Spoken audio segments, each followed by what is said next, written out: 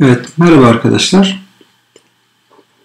Bu uygulamada Datepicker komponenti ile işlemler gerçekleştireceğiz. İsterseniz başlayalım. Xcode create a new X project'ten iOS application, single view application next. Sınıfını Datepicker diyelim. Uygulamalar adı altında oluşturuyoruz. Evet, arayüzü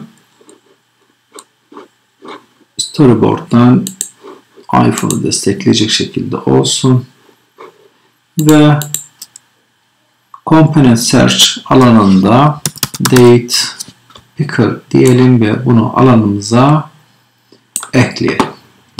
Şimdi Datepicker sahneye eklemek için kulağını tutup sürükleyeceğiz. Evet, fareyle sağ tuşuna basılı tutuyorum ve gövdeye sürüklüyorum. Evet, action olacak. Adı zaman, date, object değil, Datepicker türünde olacak şurada veriler. Bağlantıyı kuruyorum ve View Control Shift'i açtıktan sonra kodlarıma başlıyorum. Şimdi println basitçe ne diyelim? Sender'lı geliyor. Sender date. Evet, hatamız var mı? Yok. Ama belirli bir formatta eğer zamanımızı yazdıracaksak o zaman bununla ilgili işlemler yapmamız lazım. Format date ns date formatter format date format türünden ne? Bu böyle bir standart.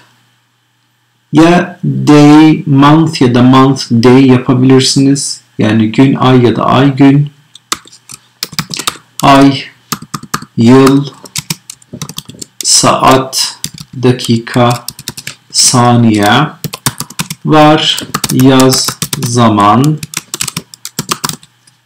format date türünden string'e dönüştüreceğiz şu anda.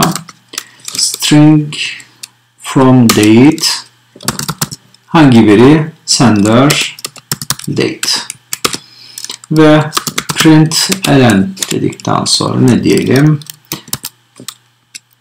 Yaz zaman. Evet.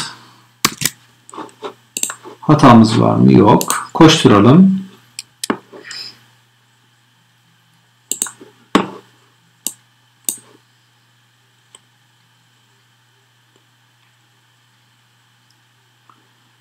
Evet. Çalışmamız geldi. Şimdi işlem yapıldığında sonuçlar gelecek. Bakın. Şu var olan yapı, benim biçimlendirdiğim yapı ise aşağıda.